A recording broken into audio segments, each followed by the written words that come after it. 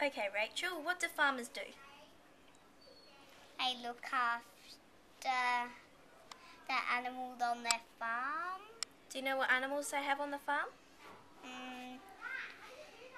Sheep, cows, sheepdogs, pigs, hens,